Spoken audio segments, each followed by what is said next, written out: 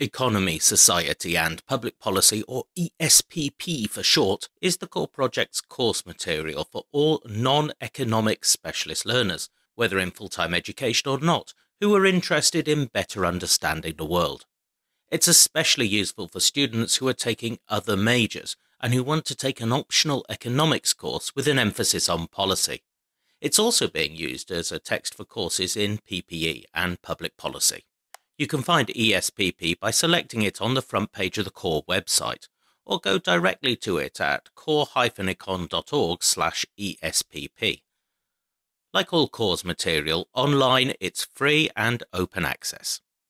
If you're teaching, the material in ESPP is supplied under a Creative Commons license as well, so you can use all of it or just selected parts of it and combine them with your existing course. There are 12 units in ESPP. If you have seen course The Economy, our material for economics majors, the topics and treatments may seem familiar, but we've simplified some of the mathematics and models and placed a greater emphasis on policy challenges and choices.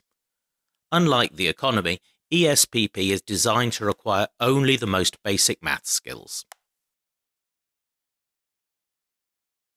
In ESPP, we have followed course principle of motivating the material and explaining economic models using empirical data and real-life experience, which teachers tell us is the best way to interest and excite students. We've also made the units as interactive as possible, so when you see a footnote or a definition, for example, it's available as a pop-up.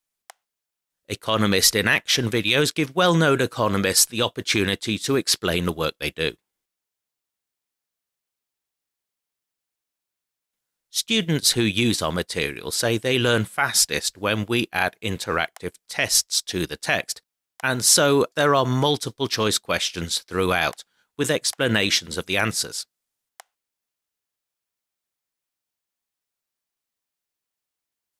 Many of our figures are interactive as well. This is especially important for first-time students who can use them to learn how an economic model works, or to understand where an equilibrium comes from, or how we make choices. For the first time in partnership with the website Our World in Data, students can now click on a button underneath some of the figures to investigate a fully interactive version.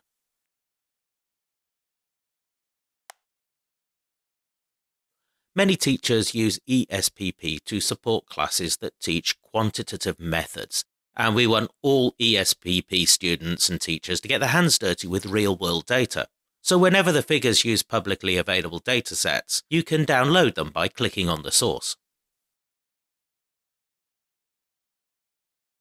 One way we encourage students to do economics and not just learn about it is by setting data handling exercises with step-by-step instructions.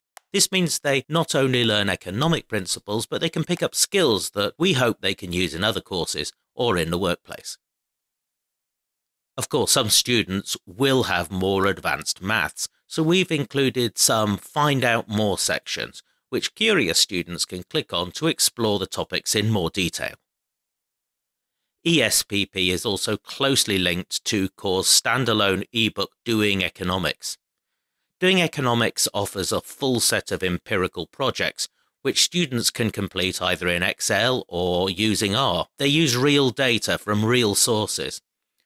This helps to explain the models, concepts, and policy options in ESPP. If you prefer a paper-based version of our text, there is now a low-cost version of ESPP that is published by Oxford University Press. And you can also use it as a free app. Even if you don't have Wi-Fi or a signal, it means you can have access to all the material.